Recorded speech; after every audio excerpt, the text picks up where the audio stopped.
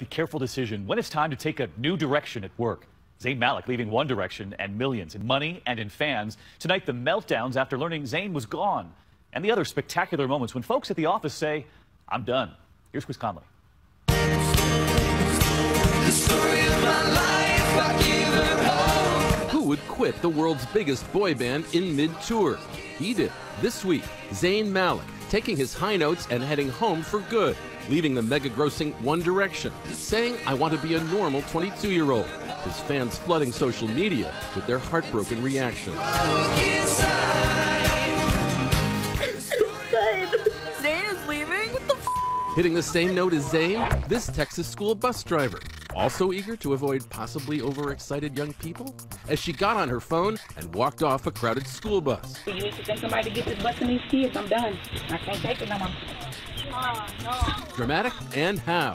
Now, just as the satiric website The Onion has zeroed in on employees' love of ditching your job scenarios, consider the Quitzilla, a new breed of employee who orchestrates his or her departure into a major media event. Last year must have seemed like quitting time. In Anchorage, Alaska, KTVA News 11 correspondent Charlotte Green was wrapping up her report on a medical marijuana group called the Alaska Cannabis Club. Why was this an issue that had particular resonance for you? Well, I love weed. I love it. Every single reporting job I have probably smoked right after I got off work, daily. Charlotte loves weed so much that she is the owner of the Alaska Cannabis Club, the subject of her report. This is a situation typically referred to as a conflict of interest, not to harsh anyone's mellow. You're not really supposed to do that, are you, Charlotte? No, I have a degree in journalism. I know all about ethics. I made a choice, and I am unapologetic in it. Unapologetic, period. I've got, like, lady balls that compare to no other. There could be no denying that statement when Charlotte tagged her story live and her local news career went up in smoke. Now, everything you heard is why I, the actual owner of the Alaska Cannabis Club, will be dedicating all of my energy toward fighting for freedom and fairness, which begins with legalizing marijuana here in Alaska. And as for this job, well, not that I have a choice, but I quit. I mean, pardon for us. So that happened. I knew this was going to be my exit. All of it was planned out top to bottom, except for the Yeah, I just spoke from my heart. I spoke my truth in that moment. You knew you were going to be fired. I knew I would be fired if I told my boss that me, the weed reporter, had a weed business. Yes, of course I'd be fired. So you lied to him instead. No, I didn't lie. I omitted. Then there's Marina Schifrin. She'd put in a couple of years in Taiwan at a web-based news video content provider. She'd had enough. The Quitzilla urge kicked in. So around 4 a.m. at the office, she solo danced her way through this so long.